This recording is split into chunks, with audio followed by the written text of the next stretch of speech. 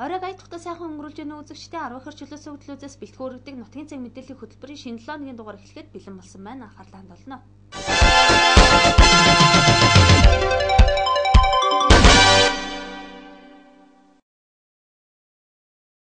Эхний мэдээллийг хүргэе. Өнөөдөр аймгийн хөгжим драмын театрт ажилтаа орлоготой монгол хүн хөдөлмөрийн багш болгон болж 19 сумдын засаг дарга хөдөлмөрийн нийгмийн ажилтан, ажил олгогчийн төлөөлөл, хуваарай хөдөлмөр эрхлэгч болон ажил идэвхтэй хаагч иргэдийн төлөөлөл нийлсэн 200 гаруй хүн оролцсон юм а. Тус чуулганы үеэр хуваарай хөдөлмөр эрхлэгч иргэдийн бүтээлийн үтсэглэн бас гарлаа.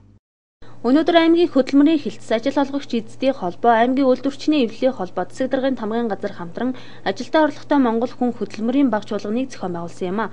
Чуулганы гол зорилго нь хөдөлмөр эрхлэлтийг дэмжих чиглэлээр төрөөс баримталж буй бодлого шийдвэрийг орон нутгийн хэмжээнд зохион байгуулж, хэрэгжүүлж байгаа үйл ажиллагаа цаашид хэрэгжүүлэх арга хэмжээний талаар асуудал дэвшүүлж, харилцан санал солилцох, чуулганаар гарах санал дүгнэлтийг холбогдох байгууллага албан тушаалтанд уламжлах, хэрэгжилтийн үндсэн дээр зохион байгуулж байгаа юм а. Хөдөлмөрийн хилцс нь үйл ажиллагаагаа явуулаад 5 сар болж байгаа хэдий ч 752 шинэ ажлын байр бий болгож 1121 аж ахуй нэгжээс ажлын байрны захиалга авч 500 гаруй иргэдийг ажлын байранд зурчилж өгсөн ол дамжилтаар 4 баг чуулганаа эхлүүлсэн юм а. Өнөөдрийн баг чуулганаар 5 сарын хугацаанд хийж гүйцэтгэсэн ажлаа дүгнэж, цаашид хөдөлмөрийн чиглэлээр хийх зүйлийн талаар болон түүнийг хийхэд гарах асуудлуудын тухайд чуулганд ирсэн иргэдтэй чөлөөтэй ярилцаж, бодлогыг тодорхойлох зорилго бүхий чуулган боллоо. Хөдөлмөрийн хилцээс хэрэгжүүлж байгаа төсөл хөтөлбөрүүдийн нэг нь хөдөлмөр эрхлэлтийн үндэсний зөвлөлөөс баталсан нийтдээ 8 төсөл хөтөлбөрийн хүрээнд энэ 2013 онд идэвхтэй ажил хайгч иргэдийнхээ дунд олон арга хэмжээг зохион байгуулж, цаашид хэрэгжүүлэх ажлын байрны мэдээллийг чуулганаараа дамжуулан иргэдтэй хүргэсэн.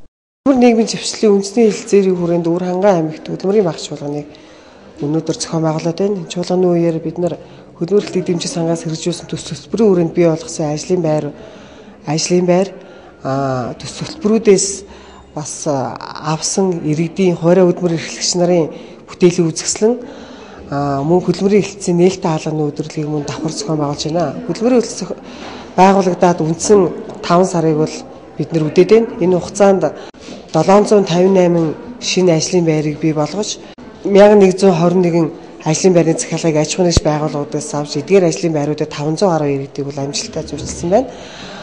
Ер нь бол ажил хайж байгаа иргэд бол хөдөлмөрийн хэлэлц рүү маш ихээр хандаж ирэх болсон.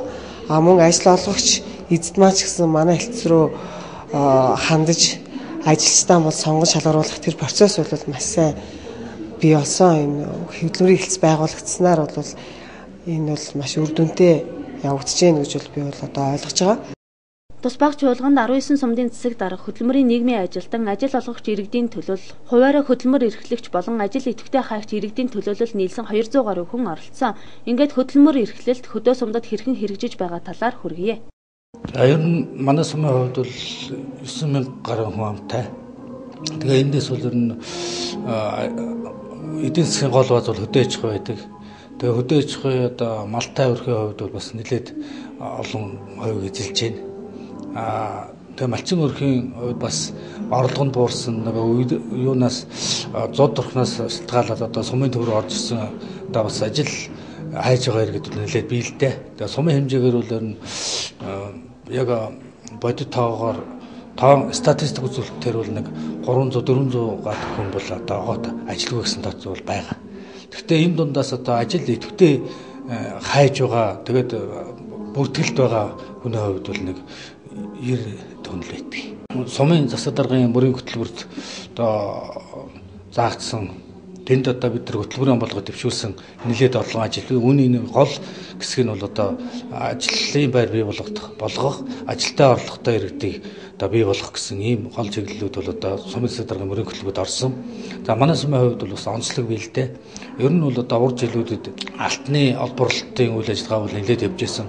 Үүнтэйгээ холбогдуулаад одоо үйлчлэгээний салбарууд, худалдаа үйлчлэгээний салбарууд, тэгээд одоо цагаатаа боловсруулах салбар, хөдөө аж ахуйн цагаатаа боловсруулах салбар, бас одоо зурагчин, үсчин гэх мэтийн одоо үйлчлэгээний салбарууд бол нэлээд хөгжсөн байдгийг. Эдгээр салбарууд бол одоо үйл ажиллагаагаа өргөжлүүлээд тэн дээр байгаа ажлын байрууд бол одоо бас ажлын байраа хадгалаад явж байгаа.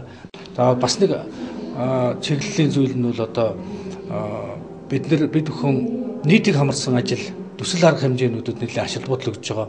За сум орны бүтээн байгуулалттай холбогдуулаад нэлээд олон барилга жилт бас бас одоо орон нутгийн хөгжлийн сангаар хийх нэлээд төслүүд бол одоо хэрэгжиж байна. Үүнтэй холбогдвол одоо цэцэрлэг хүрээлэнг тохижуулах, ногоон байгууламж бий болгох, зам харгуй тавих гээд эдгээр ажлын байруудад бол одоо бас хүмүүсийн ажилтай болох, ажлын байртай болох, тэгээд орлого нэмэгдэх одоо их усрын бий болж байгаа. Тус чуулганы үеэр хөдөлмөр эрхлэлтийг дэмжих сангаас хэрэгжүүлдэг хөтөлбөрийн хүрээнд бий болгосон ажлын байр болон хуваарай бизнес эрхлэгч иргэдийн бүтээлийн үтсэглэн хөдөлмөрийн хилцээний нээлттэй хаалганы өдөрлөг зэрэг үйл ажиллагаанууд болсон. Үтсэглэн дээр нэгэн анхаарал татсан зүйл гэвэл гэрийн сэлбэртэй мод хийдэг хүний бүтээл байлаа. Сэлбэртэй дан гэрийн модон 3-4 сар сэлж байж гараас гардаг талаар ярьж байсан. Би 1984 онд төрөлхийн дунд сургууль төгсөж ирэл тэгэл тэрнээс шийдэж байгаа. Тэгэл аймгийн урчуудын салбарт ажиллаж байгаа. Аймгийн урчуудын салбар 92 онд тараад бүгдээрээ биедээ суран бүтээлч болоод тэгэл түүнээс дандаа гэрээрээ юм ээж. Одоо энэ зүгээр нэг тавилгагүйгээр нэгтэл нэг 3 сар орчим гэж. Энэ нөгөө наамал биш учраас өөрөөс нь хуцаа учраас нэлээд уддаг. Одоо нэг төсөл мөсөлт яаж ийж нэг хамрагдаад ажлын байр барих гэдэг юм би. Тэгээ тэрийг ячвал бас хүүхдүүд сурах санаатай байна. Ардын лурлаг л та. Тэгэхээр энийг өгнө улам цааш нь хөгжүүлж байх хэрэгтэй юм байна. Тэгээд би бас яванд одоо нэг гарын дүүтэй энэ 3-5 хүүхдүүд сургана гэж бодож байгаа. Зөвхөн ажил хөдөлмөрийн ач тусаар л улс орон хөгжиж айл өрх дэвжин хүний амьдрал цэцэглэж байдагтай маргах хүн үгүй бизээ. Иймд аймгийн хөдөлмөрийн хилцэн аймаг орон нутгийнхаа ажиллах хүчний хөдөлмөр эрхлэлтийг дэмжиж төрийн үйлчлэгийг иргэд аж ахуй нэгж байгууллагад чанартай хүртээмжтэй шуурхай хүргэх зорилготой ажилдаг улс орныхоо өмнө хүлээсэн өндөр хариуцлагатай хамт олон байдаг.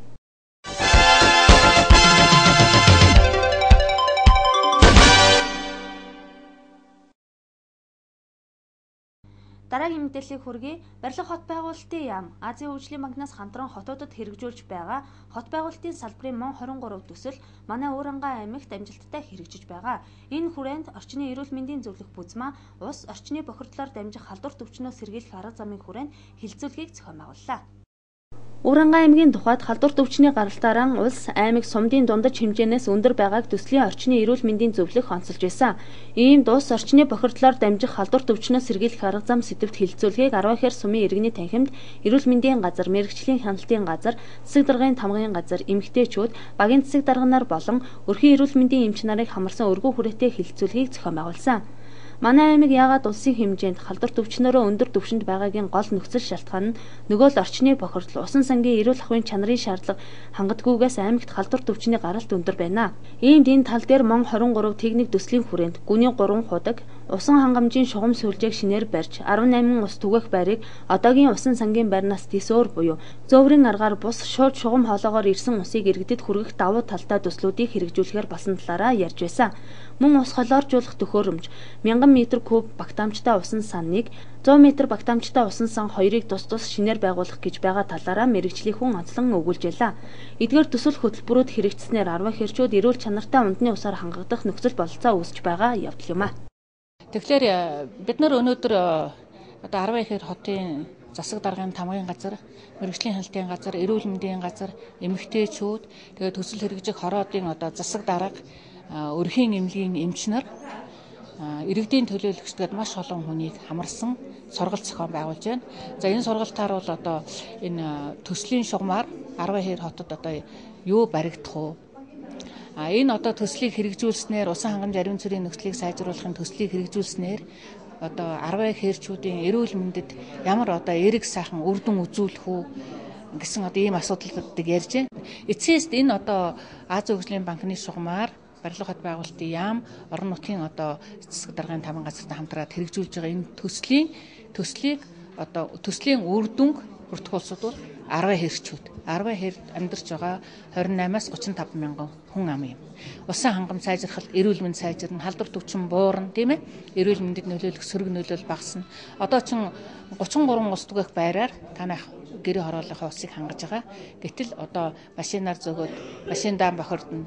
Сандаа хийгээд хэд тонн бас бохирдно, сангаас авах гэж бохирдно. Энэ олон бохирдлоос үүсэх халдвар төвчин бол багасна. Тийм учраас одоо энэ их одоо халдвар төвчний гардаг, данждаг одоо орчны нөхцөлийг бууруулахад манай одоо төслийн үр дүн бол чухал ач холбогдолтой байх болно. Энэ үеэр яригдж байсан бас нэгэн асуудал бол барилга байгууламж барихдаа хамгийн түрүүнд цэвэр бохор усны асуудлаа шийдэж байхыг анхааруулсан. Үүнийгээ эхэнд нь шийдээгүйгээс бохор усны тал дээр олон сөрөг үр дагавар гардгийг учруулсан.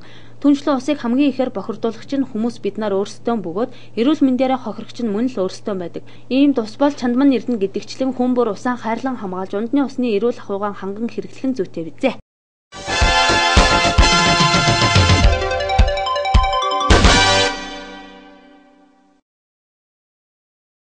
Орон нутагт болсон үйл явдлыг хүргэлээ үргэлжлүүлээ та бүхэн манай улс орнд болон дэлхийн улс орнуудад болж байгаа үйл явдлыг фото зургийн хамт хүргэдэг интернет мэдээгээ хүлээн авч үзнэ.